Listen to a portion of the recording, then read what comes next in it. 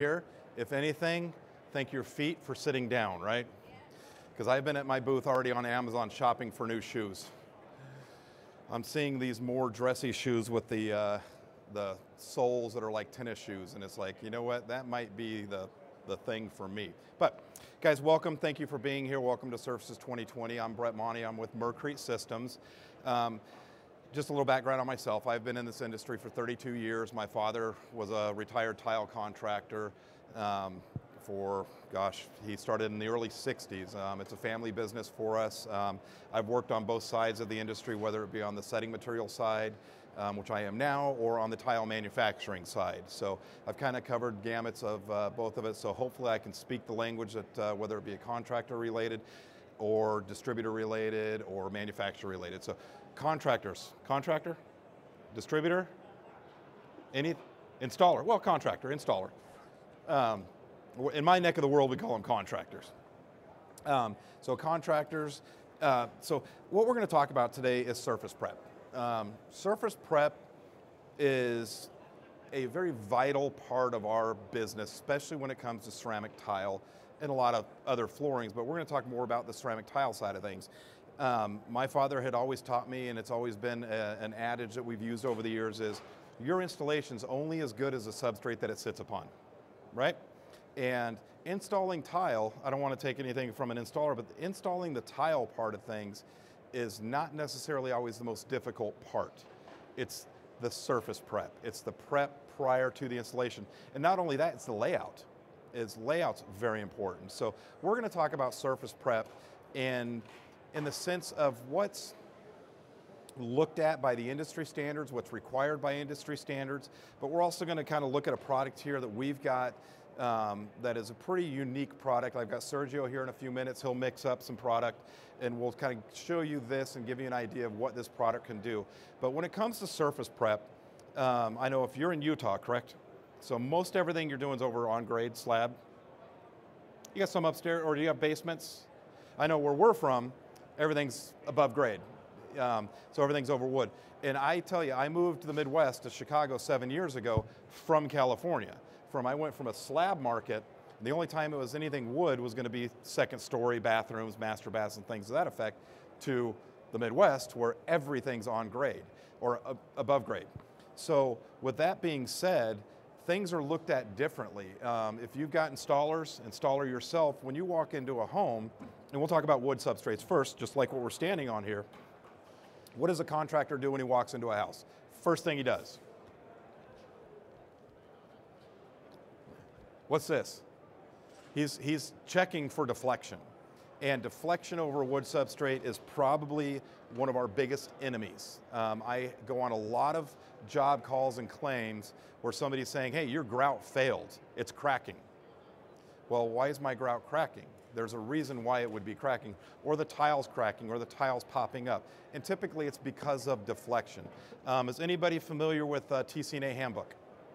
The blue book, blue TCNA handbook. My own people are, they better be. TCNA handbook, and you can get one right over in here, this on the other side of the booth. Basically, the TCNA handbook is the guide for our industry for ceramic tile. Inside that handbook is what architects use for specifications. It doesn't tell you how to do an installation, but it tells you what's required of that installation. For example, this subfloor that I'm standing on, I'm going to assume it's 16 on center. Up in our neck of the woods, it's 16 on center. Where you're at, it might be 19.2. If it's second story, it's 16 center? Okay, great. Some home builders down in the south, I know in Texas, I was there a few weeks ago, they've moved out to 19.2s with trusses. The further you move that joist spacing, the more deflection you're gonna get, okay? We can't put tile on a floor that does that, can we? No. So what is a solution to that? How do you fix, if you walk as an installer, or if you're selling a job, or your sales team selling a job, you walk into a floor and it's got some bounce to it. It's got some deflection. How do you fix that? There's ways to fix that. One way is you can add another layer of plywood, which is recommended by TCNA. Difficult in that is, a lot of times you're adding another half-inch layer of plywood on top of that, and if it's in a kitchen area, is now you've got appliances. Once you put tile on top of it, you could be creating up to 3/4 of an inch height difference with appliances. That could be a problem. Another way to do it, if it's available, I know in our area, if it's single story with a basement, you can go underneath and they block between the joists. They run blocks. That's a really good way to do it because you're not raising the height of the floor, you're not adding extra layers of plywood, but you're taking away that deflection. Another way of doing that is a self-leveler, but it has to be a wire reinforced self-leveler, meaning that you have to put down we refer to it as metal lath, some people call it chicken wire or diamond wire, but you're putting down a metal lath and then you're pouring your self-leveler over the top of that, and that's a monolithic wire reinforced concrete bed. But that will only help a little bit, okay? What we're referring to in this deflection is L over 360. Anybody ever heard that terminology, L over 360? Okay, do we know what it is for natural stone? 720, so it's double that. Just to give you an idea, there's a math equation that goes with that. I won't go through it, but if you're 16 on center, the amount of deflection allowed for L over 360 is less than a 32nd of an inch deflection. Okay, means it's got to be a solid floor. So we need to create a solid floor. So when it's wood, what we want to do is we either want to block underneath it, we want to put another layer of plywood on top of it, or we can use some type of mud bed self-leveler that's wire reinforced, and that will help build the floor. Again, it goes back to heights. It goes back to being able to put appliances back in. But I do have a question for you guys. And who here thinks that putting a cement board, I've got Hardy down here. There's all kinds of cement boards, USG, Durock, Wonderboard, Triton, all of them are out there. Who believes that putting a cement board down on a floor will actually will add strength to that floor? Anybody live by that? Okay, I'm going to ask you a question. If I take a 1/4-inch Hardy backer, we're all familiar with Hardy backer. I love the product, I'm not picking on it. But if I take 1/2-inch Hardy backer or 1/4-inch Hardy backer or 1/4-inch Wonderboard or Durock, and I hand them to my 84-year-old mother and she can bend it and break it over her knee, is there a structural integrity in that product? No, there's not. So what that boils down to is when you're putting a cement board down, all you're doing is creating a bondable surface. You're giving your product, your tile, your mortar, something to bond to. But those cement boards, not one of those manufacturers that I named will warranty for deflection. They're going to tell you that floor has to meet the L over 360 or L over 720 equation, depending on what you're doing, before you apply that cement board, that Wonderboard, or any of those products. So again, they're great products, but they're used for one thing and one thing only. They're used to bond something to a wood surface, okay? We have a liquid membrane that works just for that. You're not raising the height, but it still requires the same thing. That floor the deflection has to be fixed prior to the installation of that. So, with that said, up here, what we're getting ready to do, Sergio's going to go ahead and mix up something here. This is called ProPatch Plus. This is a patching compound or a leveling agent, whatever terminology you want to use. This particular product was made for concrete markets, for slab markets. Don't get me wrong, it can be used over a wood substrate. We've got guys doing it all the time. But one of the things, when I was down in Texas many years ago, working with some installers, they were taking some of these products and they were mixing them up very fluid, very wet, or what I refer to as loose. They were taking those, pouring them out on the floor, and they were taking a screed. Are you guys all familiar with what a screed is? I know the contractor guys do. Basically a long straight edge. And they were taking that and dragging it across that concrete slab to fill in the low spots to create a flat floor. Now, when you're installing tile, my installers, who likes flat floors? Yeah, the bigger the tile, the flatter that floor needs to be, right? Do we use thin sets or mortars to level floors out? No, we're not supposed to do that. They will shrink. These other products are made not to shrink. So we want to use a product that is made to do that. So when this product's mixed up, you'll see it here, it's mixed up almost like a self-leveler. It's very fluid, but it's a patching compound or a leveling agent. So what we'll do with this product, you can mix it up, the contractor can take it, pour it out in the corner, take a screed, drag it across that floor, all the high spots, filling in the low spots. What's unique about this is in 45 minutes, you're walking on top of it. It has self-healing technology. As long as it's still in a fluid state, that means if I touch it with a trowel, if I hit it with a screed, and you pick up, if you're familiar with screeds, you pick up that screed, you get the drips off of it, or you get what's called screed marks. You got to let it set up a little while, you got to come back and smooth it. With this product, you don't need to do that. You screed it, pick up your straight edge or you pick up your trowel, you're right there? Oh, great. All right, I'll keep talking. Got a battery exchange. So, in turn, when you scree this out and you pick it up and you've got those bumps or those bubbles that pop back up, they'll flow right back into it. So it's self-healing. I can run a trowel, it's like parting the Red Sea. It'll fill right back in on itself. So it's a very unique product. So we talked about wood. Is there any questions on the wood part of it?